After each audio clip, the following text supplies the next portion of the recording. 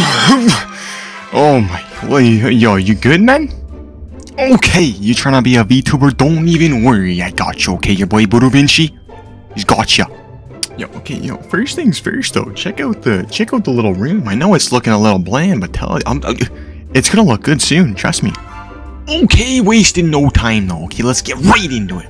Right into that. Oh my god. You need to calm down a little bit. Okay, now that we're on our desktop, just gonna change tabs real quick. You should go follow that.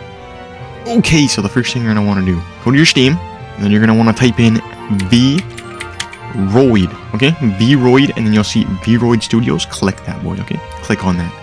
And then all you're gonna want to do is download that boy. Once it's downloaded, you know, you're gonna want to open it up, okay? Stay with me now. Stay with me now. We already got two models chilling here. One for my boy Chop, you know, you can go check him out. And we got mine. So, you know, we're gonna click on mine for now, just to get a template. And honestly, from here, it's pretty damn simple. If you've made any character in any like RPG game, it's pretty much the exact same. You just do the thing, you know, make a character. If you've played any game with game creation, any RPG or anything like that, you know what to do here. You make the character. But if you want to get really crazy with it, and say, you know, when you want to change the hair up a little bit, you have all of these options to choose from. You got the front hair, you got the back hair, overall hair, extensions, side, a hoogie, whatever that says. You got extras, you got base hair, and all of these you can customize. If you go to custom, you can create new, you can import, or if you want to get crazy with it, select the hair that you want, and then go to edit texture. And then, if you go to the strains of hair that you want to change, maybe you want to give some curls to those strains. So if there's a certain strain of hair you want to edit, you click on it, and then it'll bring up this like kind of mapping thing. And each map has like, if you click on these are the maps. If you click on these, you can see which strands are in each category. Holy freaking hell, man! Man's gotta speak English for once. Man's speaking jib. But yeah, you can curl the hair, you know, give it some curls. You can pull down on it, make it longer. You know, you can do a lot with this. You can really do a lot with this. So once you're done giving your guy a nice little hairstyle, a hairstyle that will, you know, woo the ladies. Maybe you want some cool face tats. Maybe you want some sick new some sick like you see all this shit? Cool, right? You want that? I'll show you how to do it. Like all of this, the scar thing, the little like the lines on the nose, the Zen, Rose, the beard, the little happy face up there, the three dots, all that shit. It's all custom, okay? It's all custom. So what you're gonna want to do for that is go to face paint. And you're gonna want to do the same thing. You can either create new, import, or go to edit texture, and then it will bring up this kind of menu. What I did is I went over here, I imported this, or rather I exported this.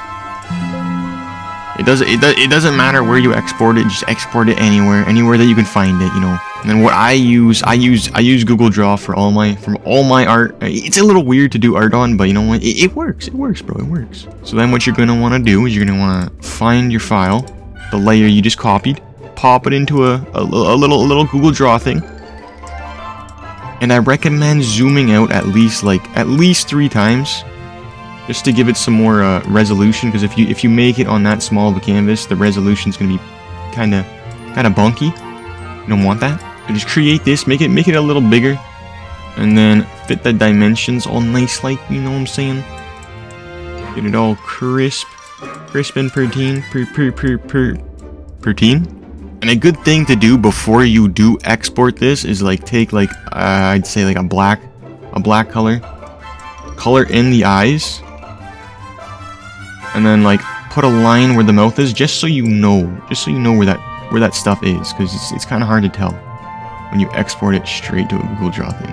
So if I do that, and then I do the export again. Look at that. Now we have a template where we know where the eyes and the mouth are, so it's much easier to work off like that. And then obviously once you're done, you go over here, download PNG. You got that right there. Boom, bing bop.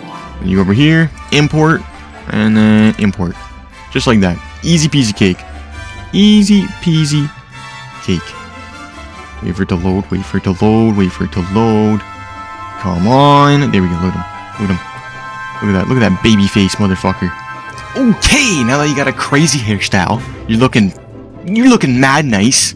But you're wanting a nice little, you know, you want a nice fit. Like something like this maybe, you know? Something crazy. Something crazy, you know? You know what I'm saying? Look at this guy. He's dripped. He's got that fucking drip. Honestly, it is the exact same thing. You do this, go to the presets, pick one you like, because honestly, it's best to pick a preset and then just edit the texture off of that preset. I'm telling you, way easier. So just pick what you want. You can go to tops, you can go to dresses if you want. It doesn't matter. You do whatever. Do whatever. Go to edit texture. Once again, do the same thing. Export the file. Pop it into Google Draw. Get the dimensions right. And then boom. Start customizing it. Download it. Bing bop boom. Put it back on here. And look at that. You got a custom fit. You're looking dripped. You're looking mad dripped, okay? And that's about it, my friends. That's about it. You got yourself a VTuber character, and now you're ready to conquer the VTuber world, man. It's a crazy world out there. You need a crazy character, you know what I'm saying? So yeah, hope you guys enjoyed the video. Hope you guys learned something. Hope you guys get a crazy VTuber character now. Love it. And yeah, we'll see you guys in the next video. Peace.